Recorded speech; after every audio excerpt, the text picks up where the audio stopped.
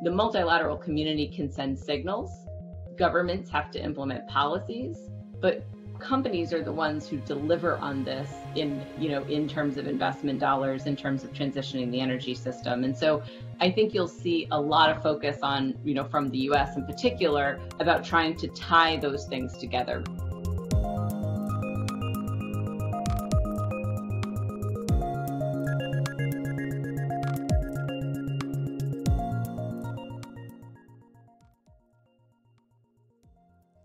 Good day, everyone. Welcome and thank you for joining today's edition of Teneo Insights. I'm Kevin Kajiwara, co-president of Teneo Political Risk Advisory in New York City.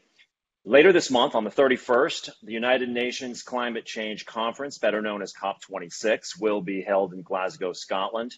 And this conference is the first time that countries are meant to commit to enhanced ambitions since the Paris Agreement in 2015. And while the world has placed very great importance on the meetings, some climate activists and critics, people like Greta Thunberg and others, remain deeply skeptical because while multilateral agreements can be made, enforcement is challenging when execution is dependent on the political will and the reality and the accountability in each individual country.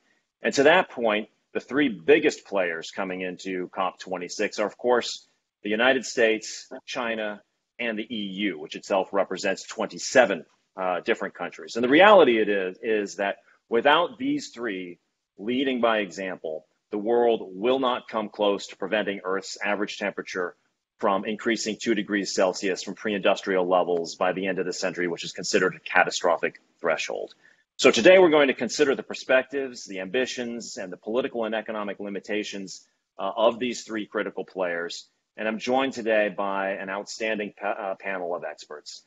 Monica Frassoni brings over 30 years of experience in European politics, including 2 mandates as a member of the European Parliament from 1999 to 2009, and then 10 years as co-president of the European Green Party. She has served as the president of the European Alliance to Save Energy and as the president of the European Center for Electoral Support. She's also a Teneo Senior Advisor.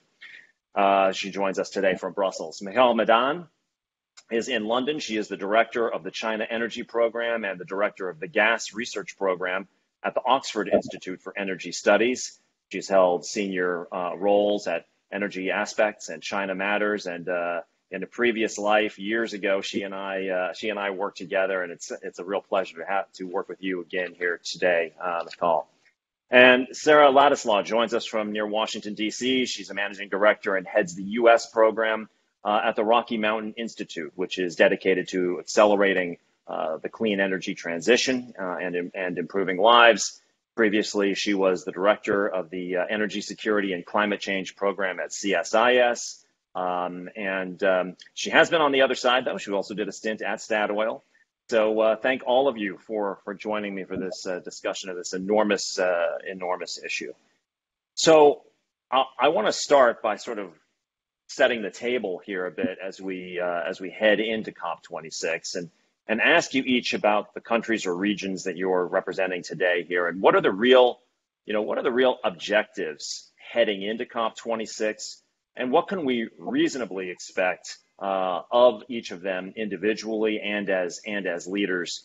And I think equally importantly, what's constraining their room for maneuver. And I would note that here we are on the eve of COP26, and we have gotten very dramatic examples just in the last couple of weeks of increasing gas prices and energy shortages in many parts of the world at a moment of increased concern about inflation overall and the impact that this is going to have on electorates as we try to continue our recovery from the pandemic recessions. So let's start with the overview first, and maybe Monica, you can start with the European perspective.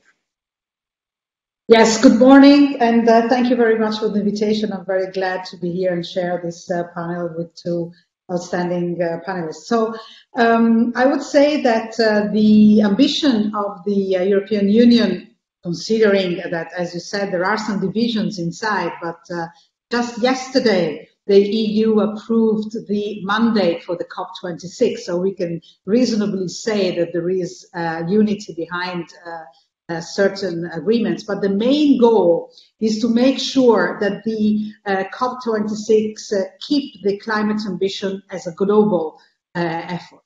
And in order to do that, we have, of course, to sort out the finance, but also to make sure that the national determined contributions are serious. And I think that this issue of striving to keep the Paris Agreement there means also to keep the ambition of the target of 1.5 degrees as maximum element, the threshold of global warming. And I think that these are the three main goals of the European Union. Inside there are, of course, different approaches. There are some who want to go faster, some who want to go slower, those who say if this agreement does not remain global, then why, to launch as so ambitious policies and targets. But in general, I would say that these are the targets that everybody shares in the European Union, and that is why it is so important that the United States are on board in this conversation, and also that there is a way through which the dialogue with China remains positive. I think that the biggest risk that is today seen is the behavior of China and India, but also the impatience, if you want, of developing countries in terms of finance, which of course I share totally. Exactly. Michal, why don't we move on to China and and their ambitions coming in and what's limiting their maneuver? Yeah, thank you, Kevin. It's fantastic to be here with old and new friends and colleagues. I think just to set the scene, what I wanted to do, and it refers a lot to what Monica was just saying, is talk about, I guess, three ambiguities or juxtapositions in China's position coming into COP26 and how it will be perceived. I think the first point is really views about the level of ambition and the speed of implementation, because Beijing is coming into this wanting some recognition for very ambitious pledges. From China's perspective, the 30-60 targets, right, to peak emissions before 2030 and to reach net zero by 2060 are hugely transformative and challenging for the Chinese economy, even though there are, of course, opportunities. Now, we have to note that they haven't submitted these as NDCs yet, and we still have 3 weeks to go, so we'll see what China officially submits. It's unlikely to differ massively from these pledges, but of course, from a climate perspective and from a Western perspective, this isn't enough, right? China, the ambition is that, or the hope is that China will strive for net zero by 2050 and a clear commitment to end coal both inside of China and abroad. So I think this could become an issue. It's not just about the theatrics or the politics of Glasgow, but of course, there's also a real issue for Western companies operating in China that have made pledges that need to meet certain targets and need that to be the case in China as well. And if China is on a slower trajectory or the taxonomies are different, that is complicating. That's a complicated factor, sort of beyond COP. The second sort of juxtaposition or ambiguity is developing versus developed countries. China has always championed the sort of notion of common but differentiated responsibilities. It's really positioned itself as the leader of the G77, the developing world. And, I think Paris tried to get away from that with NDCs and sort of everybody sharing the commitment. But in the Glasgow context, I think the question of financing will be critical, and China will want to, again, position itself as a leader, demanding more financing from developed countries. And of course, it is slightly ironic that Chinese companies could benefit quite a bit from this financing that will come. Also, the issue of carbon tariffs, the EU's carbon border adjustment mechanism, all of these could become north-south issues because, of course, they weigh on the competitiveness of developing economies. And the third sort of ambiguity is multilateral versus unilateral action. China's pledge, of course, has generated a huge amount of momentum with Japan and South Korea issuing net zero pledges. And of course, this is finally the US, Europe, and China are on the same page in terms of ambition. But China did issue its pledges unilaterally, not with the EU, not with the US like it did in 2015. And I think it is signaling very clearly that while it is engaged in this multilateral process, it is going it alone. Now, again, that's a good thing because I think, China's demonstrating that It doesn't have this issue of administration switching over and their commitment maybe wavering. It is dedicated and committed. But there's also, of course, the context of potential technological, financial decoupling. If we're in a world where we're competing for leadership of this process, it might not be conducive for the process when we think about the recreation of supply chains, the fragmentation of sort of interregions. That's a complicated regulatory environment for companies, but again, it's just not necessarily conducive to an effective and efficient transition. So let me follow up on something you just said really quickly here. You essentially referred to the pledges that Xi Jinping had made, and one of the complications, obviously, that we find in Europe and in the United States and in other places, obviously, as democracies, they're messy. There's a lot of cooks in the kitchen, in a sense. But increasingly, in all aspects of Chinese policymaking, Xi Jinping, makes pledges, and then we should basically believe what he is saying. The question, I guess, then is what's the transmission mechanism from these high-level commitments to actually implementing them, at an industrial level, at a state or provincial level, et cetera, especially when a lot of provincial leaders trying to make their way through the hierarchy of the Chinese Communist Party and the like have got these kind of contradictory, requirements of them to bring down emissions on the one hand, but also maintain economic growth. How are they reconciling that, and how efficient, let's put it this way, is that policy pronouncement to actual implementation transmission in China in general? I think that's the key question, right? From now until 2060, because I think there is that perception. Xi Jinping says, and so it goes, and it does to a certain degree. And there is sort of the hand of the state that guides outcomes very clearly. Now, I think we have to bear in mind that they could lead to effective outcomes, not necessarily economically efficient outcomes. But I do think that this issue of mixed signals, I would argue that the energy crisis that we are seeing right now in China is not the outcome of high coal prices. It is the outcome of mixed signals. Because provinces have been told to reduce energy intensity in their energy consumption, and they're actually using this as a way to, I guess, accelerate an industrial restructuring. But economic growth is extremely rapid, and to a certain degree, it feels like a little bit of political pushback with the provinces saying, look, you told us to cut energy emissions and energy use, and so if you change the narrative now, fine, but what are you telling us here? And so I think these are exactly the kinds of the volatility, both in the Chinese market. When there's volatility, it has ripple effects, but this is exactly the challenge of a transition that is, I guess, caught between the plan and the market. Right. So, Sarah, let me ask you now the establishing question from the United States' perspective. And I would just note, we were talking about the sort of energy market dislocations that we have seen in various parts of the world of late. And we find ourselves in this kind of ironic position right now where we, the United States, the Biden administration, trying to lead on energy transition, yet at the same time, President Biden is calling on producers to increase supply of hydrocarbon production. So talk about the U.S. going into COP26. Yeah, thanks very much, and thanks for having me. It's really a pleasure to be part of this discussion.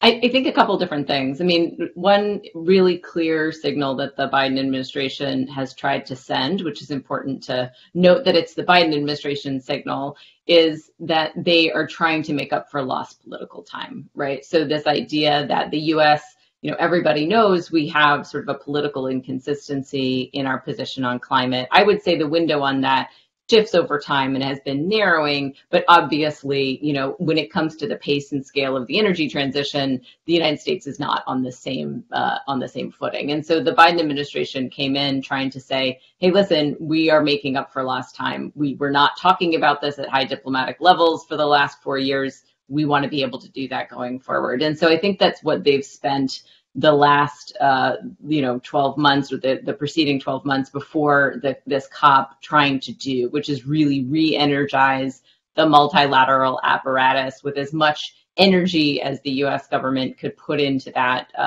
into those talks. You saw this in the G7 and the G20. They resurrected the Major Economies Forum.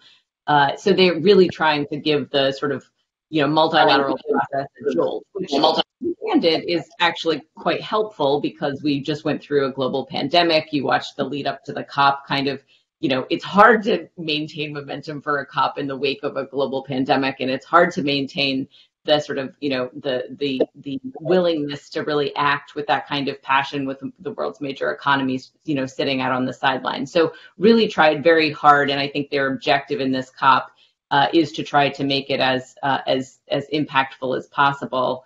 That being said, I also think that they are, along with other world leaders, really trying to turn the page. Like, we have to stop this thing that we do where we look at COPs as turning points. That is not the stage in this process that we're in. This needs to be every single day our objective, like quarterly earnings and like the bottom line of our political cycle. Like, we need to be focusing on, are we delivering against this challenge? We're not at the stage anymore where 2050 targets or 2030 targets in and of themselves are going to be adequate. And so I really think that one of the objectives is to try very hard to make this COP a turning point in that narrative, right? So like, from here on out, how are we focusing on this issue every day? And when you think about it, the multilateral community can send signals, governments have to implement policies, but companies are the ones who deliver on this in terms of investment dollars, in terms of transitioning the energy system. And so I think you'll see a lot of focus on, from the US in particular, about trying to tie those things together, right? Do we have the signals? Do we have the policies? Do we have the investment follow through to make sure that that's the process that we're fulfilling? I think it's really challenging also, though, for the United States, because obviously we have a bit of a credibility gap in terms of, federal policy and national leadership. I do think it's important to look beyond federal policy and national leadership to assess the position that the U.S. is going to be going into with this COP. We have, the world's largest financiers. We have innovative companies and corporations. Many of them have the right targets and are trying to pursue a net zero, ambitions by 2050. And we've got a lot of state and local communities that also have these contributions. And I think these targets and these ambitions. So I think that it's important to take the whole picture of the United States into account when we think about what the U.S. is bringing to the table. Am I saying that we're on the path to reach, 1.5 degree alignment? Nope. But are we, perhaps better than our national politics would belie? I think that's true. I think what the Biden administration in particular is trying to do to sort of bolster U.S. credibility in these and other multilateral talks is to really change the narrative on why the U.S. is pursuing these climate objectives. Not necessarily for the good of the climate, but certainly for the good of the U.S. economy and our future competitiveness. And you see them really hammering home on this all the time. It can cause tensions, as Michal also alluded to, which I hope we can get into a little bit later. But I do think it is the strategy for trying to not just make, the American public, which is generally in favor of doing positive things for the climate on a, mass polling basis, but actually make them really want this transition because they see the concrete benefits that it brings to their community. And that's how I think that over, the course of the administration, they're hoping to bolster their credibility. Yeah, there's a lot to unpack there. But before we sort of move on to the next phase of this conversation, let me just ask you to go in a little more detail on something you just kind of brought up there. Because essentially, what I'm hearing you're saying is that we tend to think of decarbonization as an end, and it's a necessary end. But it's also a means as the U.S. attempts to, reassert global leadership here. But clearly, you've made this point of our inconsistency over time, and we've got to show some domestic results really here to have credibility. As a reminder to everybody, in the 1997 Kyoto protocols, the problem was binding obligations only applied to developed countries and not to China, not to India, et cetera. And George W. Bush didn't sign. And 2015 Paris, all parties had obligations. That's better, obviously, but voluntary pledges with no real enforcement mechanism. And of course, President Trump pulled us out of that, withdrew from that. Anyway, so talk about the credibility problem then that, say, John Kerry has as he goes around trying to not only deliver this message of U.S. leadership, but also that behind him, there's some consistency in the direction of travel of the United States and its component parts, federal government and the agencies and individual companies and states and local jurisdictions. Yeah, I think it's a really important point, and it doesn't make the challenge go away. Let's just be clear and honest about that, right? I mean, I do think if the U.S. is putting itself out there as a global leader, leading and like showing what it means to decarbonize at pace is a challenge that none of us have achieved yet, right? So we have to all sort of own the fact that we're not on track. I do think, though, it is important to look at the history of the U.S. in terms of what it's contributed to the creation of clean energy technologies or driving down emissions in the U.S. system through efficiency and clean energy deployment and coal to gas switching. There's a lot of things that like we're all going to have to do together and learn together about how to make a clean energy transition work. And I do think the U.S. has broadly a decent track record on the contributions that it has made to that challenge. And so I do think when you look at the full scale of what it means for the U.S. to show up at COP and show up in these multilateral moments and try to exhibit U.S. leadership, you have to look at what the companies are bringing to the table. You have to look at what California is bringing to the table or New York is bringing to the table, places that are sort of genuinely trying to reach these targets that are at a sub-national, non-federal level that are really good examples of trying to grapple with the challenges. And quite frankly, I was just listening to Governor Newsom on a news show this week, talking about how green jobs in the state of California are now 5 times what fossil energy jobs are. Really trying to make it very clear that in those states and in some parts of the country, this is now being regarded as an economic opportunity. And I think that that's something that can be generally very positive if that is true, that we stop looking at this clean energy transition as a sunk cost, as an investment that has to be made, and an economic opportunity that is out there to be gained. Michal, I know you've done an awful lot of work on markets, and I want to ask sort of a 2-part question on the markets front that you see. I mean, on the one hand, are markets reflecting risk adequately here, or are we really prone to sudden shocks? I mean, not only the transition risk, but even just the nearer term impact risk on fires and floods, salt intrusion on agriculture, erosion, et cetera. This impact on the bottom line, or how insurance companies are going to price risk going forward, et cetera.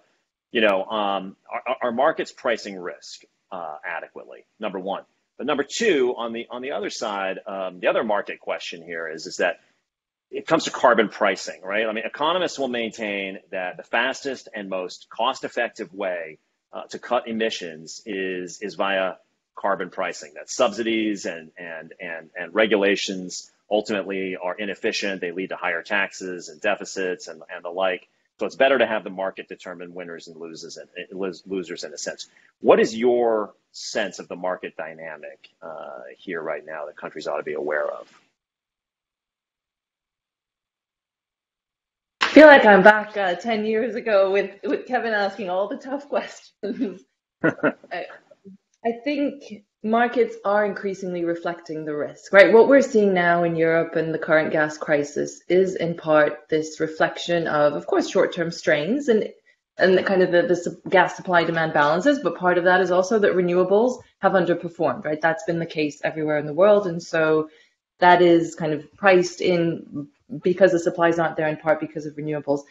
I think increasingly it is starting to show at kind of the front end of the curve on what's happening in prices and markets now, but also on the back end of the curve with slightly confusing investment signals for companies, right? I mean, look at the oil and gas majors that are trying to redefine themselves as utilities, and sort of stopping some of their investments or rethinking a lot of their investments in fossil fuels, even though that's what they do best, and that is their money-making, sort of their best money-making opportunities right now, and yet they're still having to transform.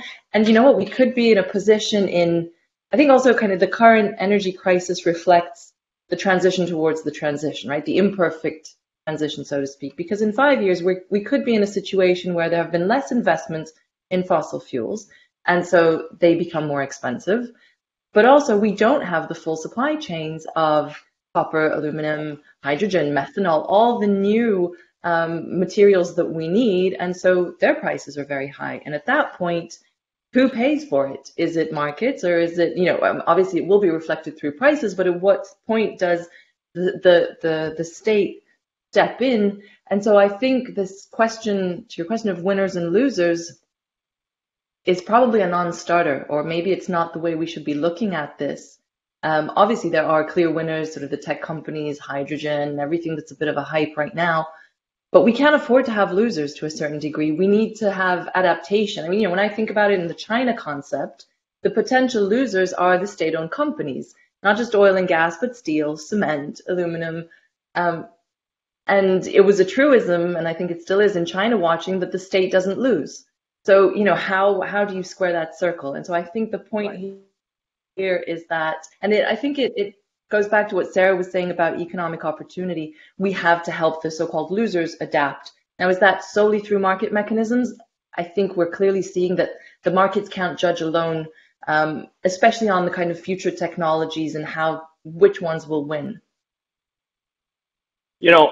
Monica, clearly we have seen that there's been a dramatic shift in attitudes globally, right? I mean, societies are demanding action because I think thanks to all of these things we're seeing with the hurricanes and fires and floods, et cetera, as well as kind of the pandemic itself, this is not a theoretical anymore, observationally, even to the average person on the street. But despite what Michal's talking about, in many ways, sort of the invisible hand of the market has actually not solved this problem. It's not happening fast enough. And at the same time, one has to ask if governments are actually really up to the task here. I mean, listening to sort of the Larry Finks of the world who are sort of in the middle as investors find themselves as becoming kind of quasi-regulators in a way, because governments aren't up to the task and individual companies haven't been. And so I guess my question is do you think, particularly in the Western democracies, that governments are up to the task here? And were there lessons learned from the pandemic that are actually applicable here? Because there were some remarkable successes. Probably the best would be Operation Warp Speed on the mitigating the risk of the pharmaceutical companies to develop these vaccines at fast speed, but also on PPE and other elements. What's your takeaway on that? Oh, you're on mute. You're on mute. Sorry about that. I have some background noises, so that's why I muted myself. So, if I may, I just wanted to, before answering your question directly, make a couple of remarks about what I heard. I actually believe that the European Union is probably the best demonstration, no matter how hard the European Commission and some European legislature tried, that market mechanisms are not enough.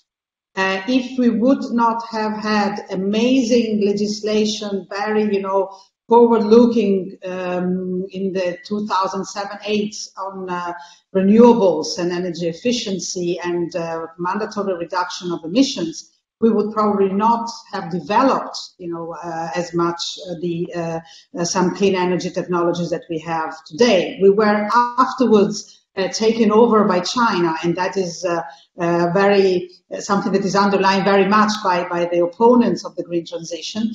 The reality is that through legislation and through some kind of differentiated subsidies, it was possible to push for something that market was not able to orientate, just because, and this is of course only my opinion, but I don't think that there is an invisible hand of the market. The market is guided and demonstrates and shows a certain interest. This is certainly the case as far as energy is concerned. So it is not something that is completely neutral. And therefore, if this is the case, then the fact of having ambitious legislation, very clear targets, once again, the European Union has always been working on targets in terms of calendars and things like that. In some cases it was okay, in some cases it was not okay, but I think that that is the way through which we move forward, and we were able to keep a little bit of leadership even when the United States failed us. And I think that that is something that that is important in a way, because if, for example, if the European Union would not have had this famous Green Deal program, I have no idea what would have happened in the during the pandemic in terms of respect or interest to respect the targets of our climate policies or the orientation of our financial investments. So I think that it's probably a question of approach, but I really believe that markets are not the solution, at least not the only solution, as a lot of people say. I am very much in favor of carbon pricing. We have been doing a lot around this in Europe. It has been since the 90s they tried to do it, and it was always stopped by the fact that we have big problems in terms of decision making, in terms of unanimity vote, etc. When very important financial and tax issues come, everything is blocked by one. And this is, of course, something that makes us much weaker. But I would say that this issue of carbon pricing must be balanced, on the other hand, by the fact of people must know where then these gains, this income from carbon pricing go. And I think that that is a very key issue in order to gain public support. Also, I wouldn't really say that the renewables underperformed in Europe. The problem is that they were not pushed enough.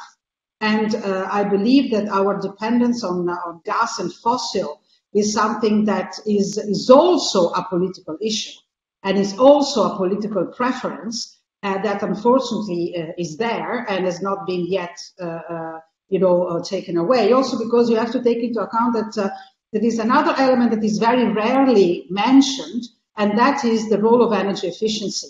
It was some time ago, there was a very interesting study done by the European Commission, which was demonstrated that even if in industry in Europe spends much more in energy costs, has higher energy costs, in terms of competitiveness, it is at the same level of the US, because the European industry, I'm talking, of course, about high industry, about highly energy intensive industry, is much more efficient. So at the end of the day, in terms of competitiveness, you don't lose much.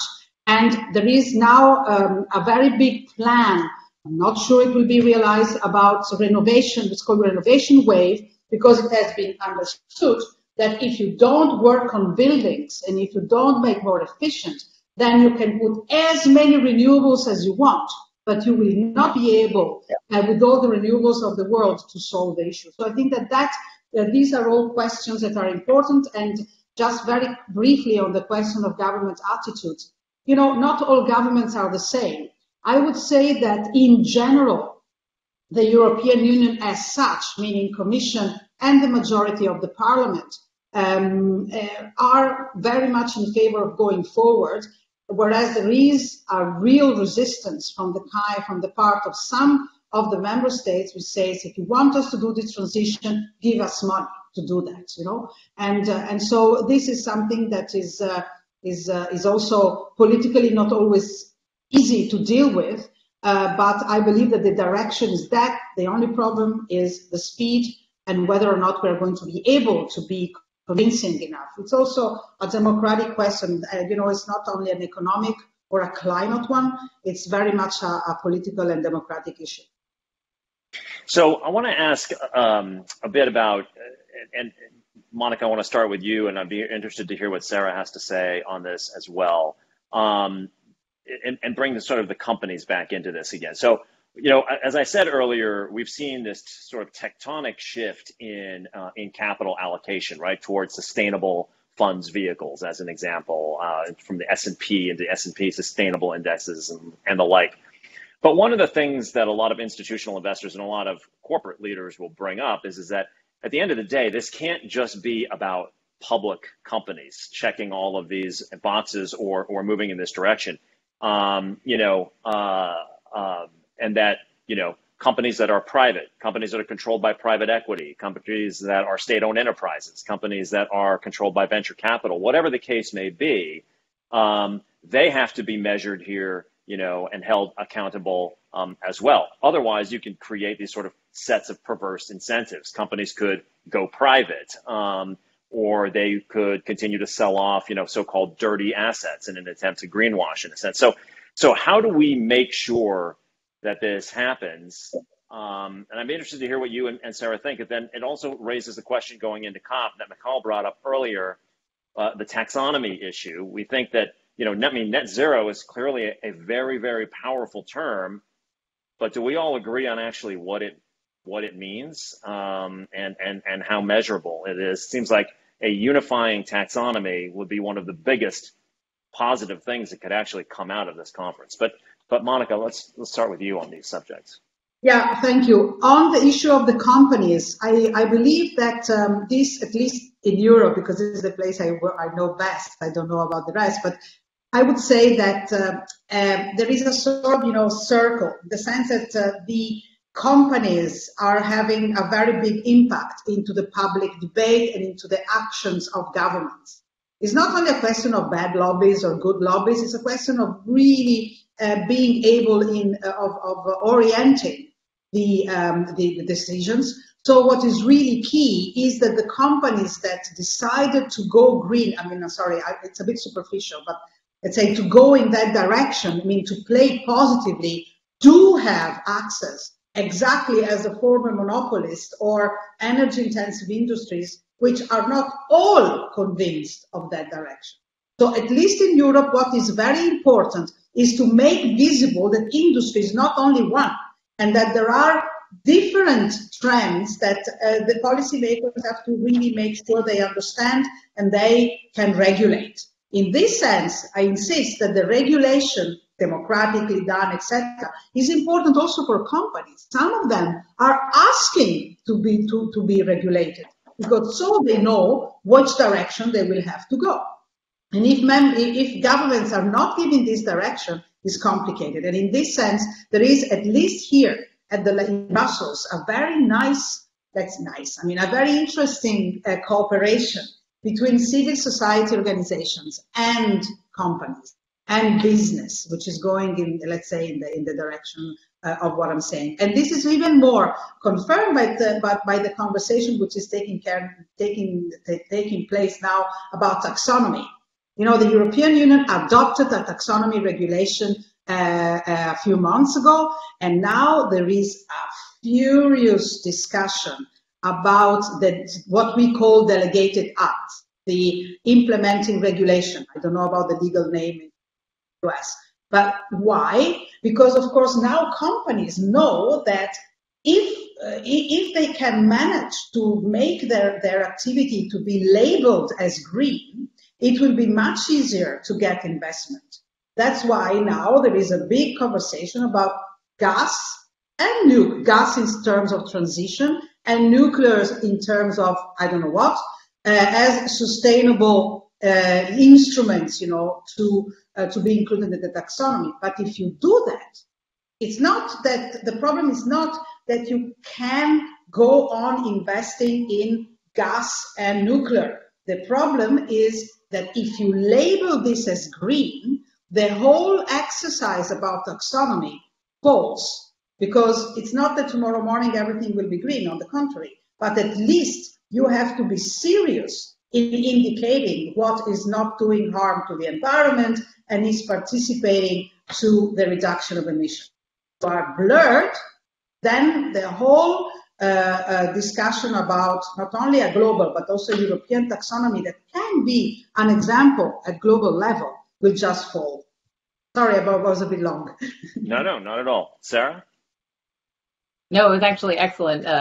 So I don't have to say nearly as much in my answer, because I agree with everything Monica just said. I do think we have to recognize that companies are making these decisions because, as Michal was talking about earlier, they've incorporated the risk, right? The idea here is there is a risk to not making this transition, and they're going to have to be responsive, whether they're investors or companies, to being able to say they're addressing it. And so I do think it's important to recognize that it's not just a environmental constraint that is being put on companies that somehow constrains them. It is actually meant to make them more competitive in a future where we think that the net zero, type of behavior that we're talking about is going to be more resilient, both because of transition risk and because of, potential impacts, right? So they're going to have to think about both of those things in their behavior. I think Monica pointed out a number of reasons why, though, we cannot just look at this, corporate activity, ESG-oriented activity as being the main vector for climate change, because when left to its own devices, it doesn't have the right signals from governments where it needs to be about questions of stringency and how to differentiate. We all know that, unabated coal emissions is on this side of the ledger and, solar is on this side of the ledger. But in the middle, there's just so many shades of differentiation in the type of activity that you're doing that there needs to be additional signals for. I think this is going to be a dance that we go through for a period of time, because companies are learning a lot about the emissions in their value chain. They're learning a lot about the return on investment for different business models for these types of technologies of the future, not just distributed renewables, but what is the green premium on steel, green steel these days? We're learning a lot about what these industries of the future in a net zero context will look like, and it is going to require a lot of sort of back and forth conversation in collaboration between governments and industries to try to accelerate those markets. And so I think this is another reason why it is really hard to see carbon pricing alone or market-based mechanisms alone being able to accelerate the market in the way that we know we're going to need to be able to meet the kind of climate targets that we're talking about. So that leads me to another question for both of you, and then I'd like to hear what Michal has to say from the other side of this, which is that we're not, so to your point, we're not there yet. This is a process, right? And so it seems to me that the current rules of global trade, effectively subsidize carbon intensive production overseas and deny benefits to the U.S. from its competitive advantage with low emission manufacturing and so on and so forth. Because in places like China and India and Russia, et cetera, there are laxer environmental standards. So U.S. firms, in a sense, are at a disadvantage, and so that rather than lowering U.S. climate ambitions, the answer must be to encourage the U.S.'s trading partners to raise their standards and to penalize them for polluting. So it brings up this other market question, which is carbon border taxes, which has been floated in Europe. I know there are proponents and opponents to this.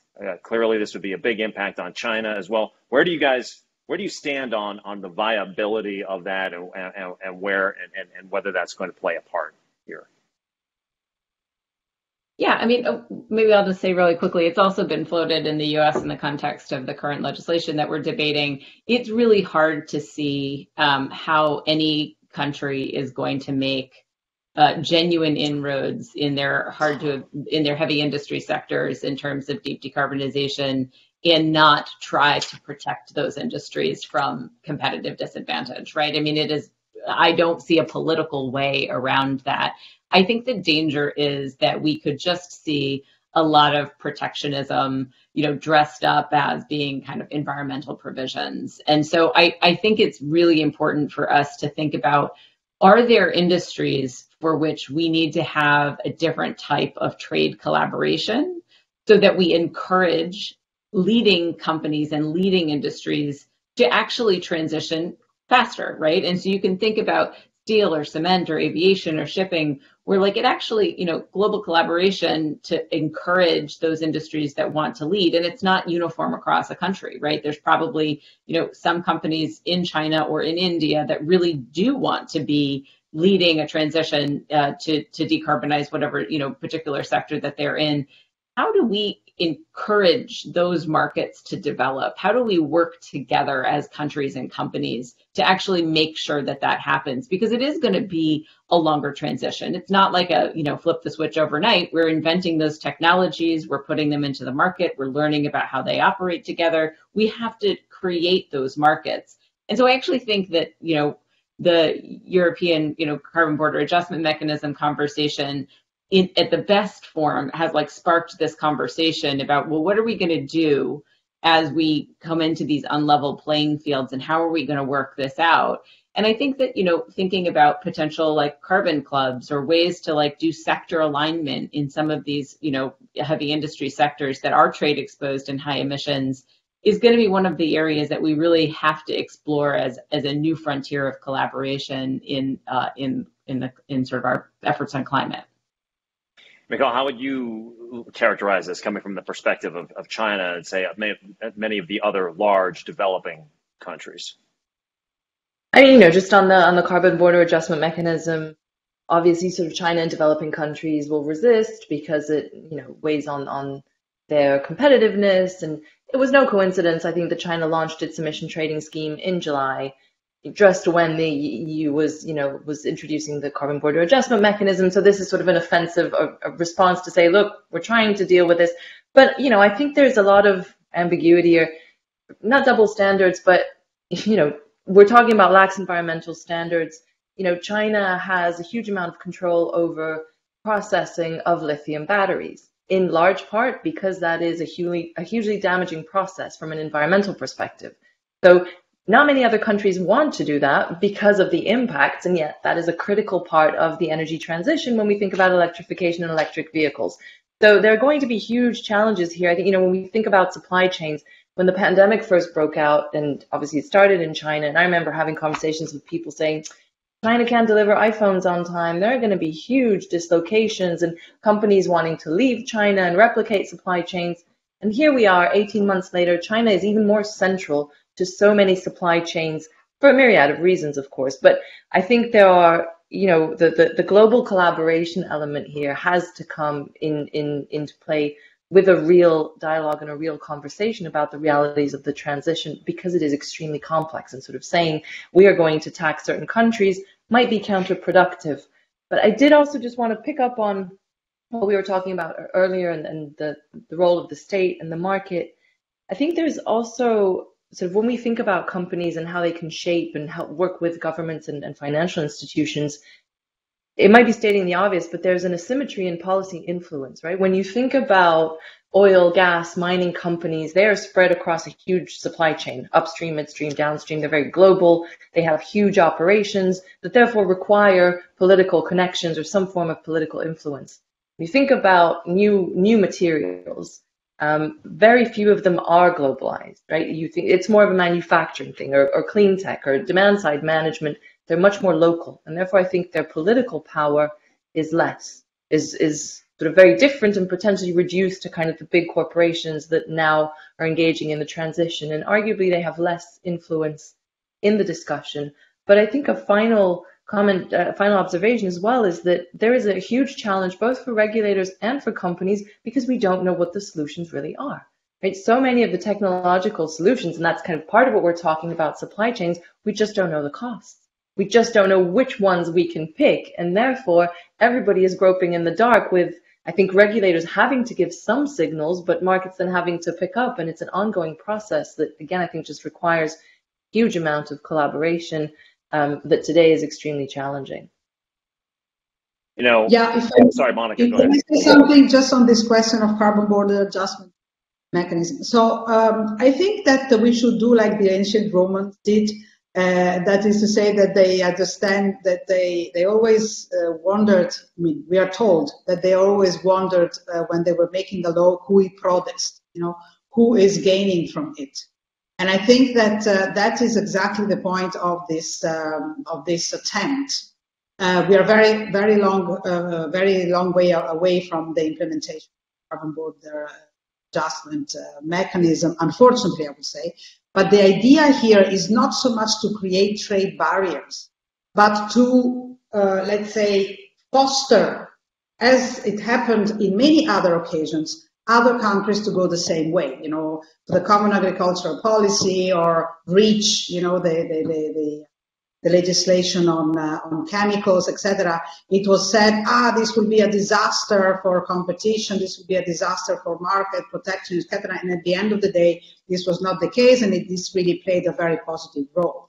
On the contrary, I think that the real issue of this carbon border adjustment mechanism is that for the moment it is, as it is thought, as it is proposed by the Commission, because this is a legislation process that has to go through, it is a little bit too weak, and on top of it, it is related to mechanisms for which the emission trading system is working, but for which a lot of discounts and exemptions are still given to companies. So if you have a carbon border adjustment, but at the same time you have the advantage of being excluded by the ETS, sorry, but then you're not really playing fair and also serious. And on top of it, we are not talking about it before 2026. So I think that before being fearful of this mechanism, we should actually think how to make sure that those companies that are going this green direction are not penalized, and at a global level, if you want, and that the kind of tariff policies are actually reflecting the fact that certain imports are better than others. And, it's a complex thing, but I wouldn't just put this issue of the carbon border adjustment mechanism as an issue concerning trade, although it is a trade mechanism, but it is also something. I want to use the last few minutes that we have here to go back to something that Michal alluded to a few minutes ago, and at the risk of opening up a whole new Pandora's box here on another complex subject. But I mean, one of the things that we learned most painfully throughout the 20th century, and frankly before for a long time, clearly the control of natural resources is key to geopolitical power, right? And as the energy system changes, there are going to be changes in geopolitics. The world's going to be more electrified. We've already seen increased cyber risk and cyber threat as an example. There's going to be further disruptions to what we think of as globalization. Are we strengthening deglobalization or regionalization? The impact of climate change on a lot of populations, the global refugee flows and the like, and the sources of competition. Oil has been in certain parts of the world, but we're now going to be looking at increasingly these important metals, lithium and copper and nickel and et cetera. For these technologies, they're concentrated in other parts of the world than the energy complex thus far has been. How do you see the geopolitical landscape changing here, Michal, as we move forward? I mean, the easy answer, at least from kind of where China sits, is that I think China is a prime position, well, to benefit from the energy transition, both because it does control a huge amount of supply chains of new minerals, right? It has access to a lot of the mining of cobalt and lithium. It does the processing in China, and Chinese decision makers realized over a decade, well, almost 2 decades ago, that they couldn't compete with traditional car makers, and therefore they had to leapfrog to electric vehicles and try and control that supply chain. So I think they are very much ahead of the game on developing their access to critical materials and to the supply chains. But equally, and we have to bear in mind that developing countries are still growing, right? They still have development and economic activity for which they need fuel. And ideally, it would all be renewables, but renewables are not reliable enough right now until we build the storage capacities. Yes, there is distributed renewable. There are a lot of solutions, but they are not perfect. And when you look at various outlooks for oil and gas demand, there's still growth in oil demand for perhaps the next decade, but certainly for gas for the next 2 decades. And China, from where it sits, is still going to be a big importer of both. And increasingly, as Europe consumes less and imports less, then China is sort of the biggest demand source. And so it's critical for producers of oil and gas, and critical in the supply chains for the energy transition. So obviously, China looks at the vulnerabilities. The Chinese leaders look at the vulnerabilities associated with all of this. But when you look at it, it does have quite a strong and influential position in all supply chains, old and new. And Monica, do you have a view on this? Obviously, as we look at, the bigger concept of strategic autonomy for Europe going forward in this environment where, it's not necessarily a natural resource rich area, how do they see this? Well, I think that this is a real issue and a real complicated point that also in the public discourse is taking a big role because people are saying, oh, why should we waste our time to have electric vehicles if they are also polluting?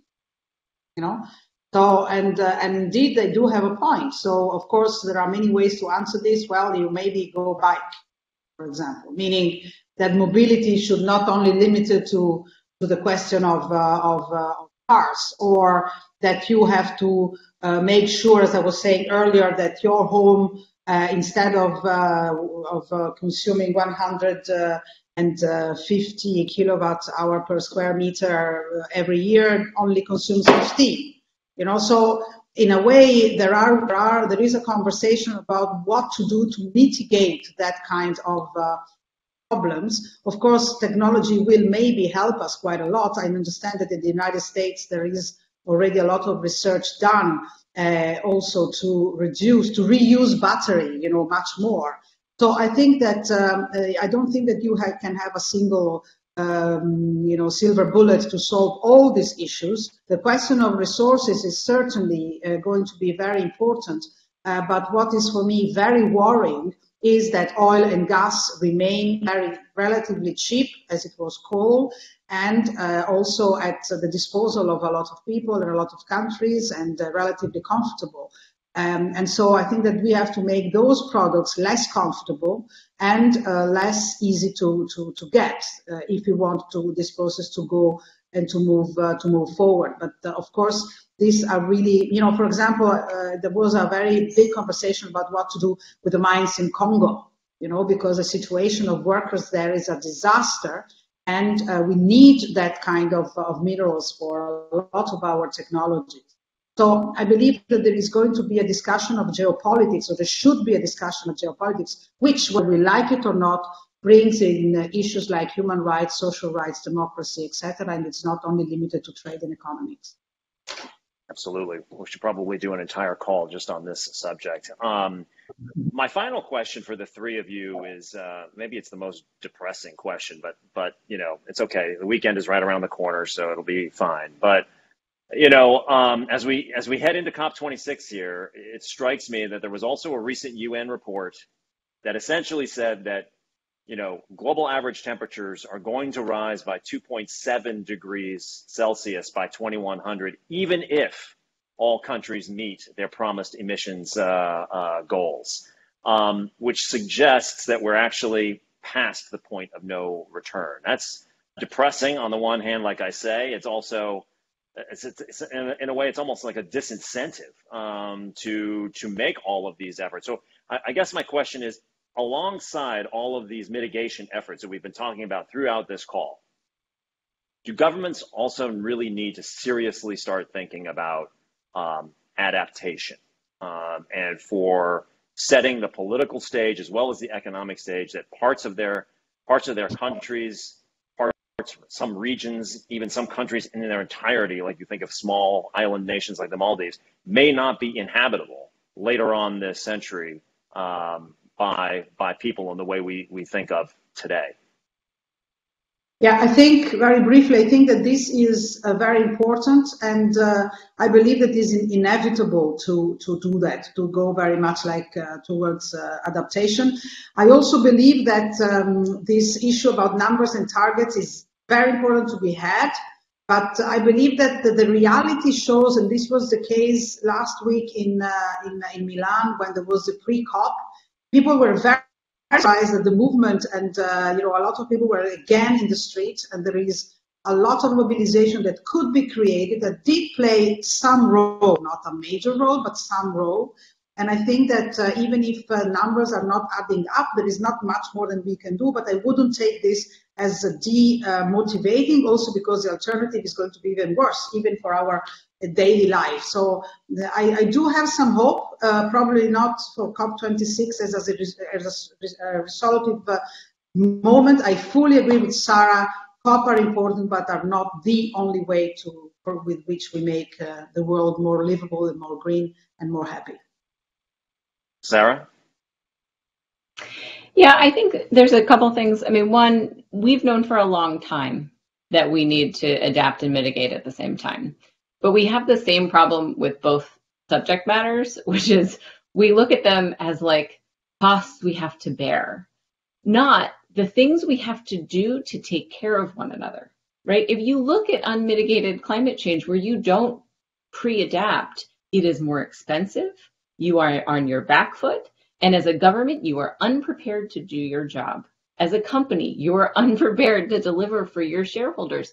It is about preparing today for the things that we know are going to happen tomorrow, and that is just good planning, right? That is just responding to the world as we know it is going to be.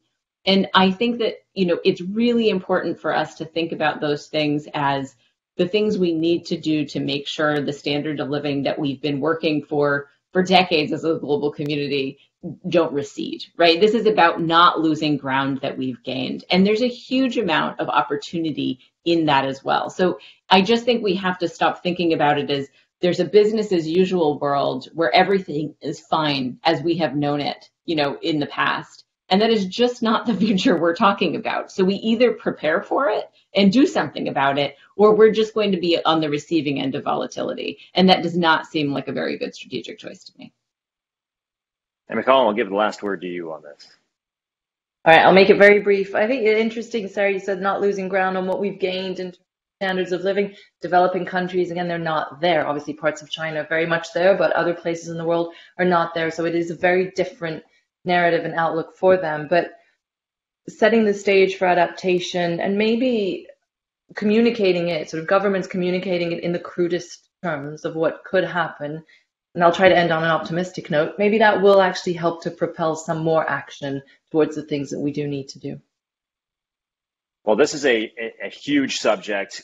We are, and I've already violated the time limit here when my only job today is to land the plane. But we are going to continue this conversation going forward after COP well into next year. And I should just say for our audience that, to complement the extensive work that our team is already doing on the ESG front, Teneo is launching a new climate advisory product called the Journey to Net Zero to help our clients define, communicate on net zero plans. So for more information on that, please reach out to us at net-zero@teneo.com. Also, our next call in 2 weeks' time, October 21st, is going to be on a related subject. We're going to be looking at the future of air travel as it recovers from the pandemic, but also as it accounts for 2% of global emissions, but one of the most difficult to turn green, the sustainability challenges that are facing the industry. We will have Kaylin Rovanescu, who's the former CEO and president of Air Canada, and Amelia DeLuca, who is the global head of sustainability for Delta Airlines on our call. So please join us. Until then, I want to thank everybody for joining today. Thank you, Monica Frassoni, Sarah Ladislaw, and Michal Meidan. Really appreciate your time. Hope everybody has a great weekend. And until next time, I'm Kevin Kajiwara in New York. Thank you.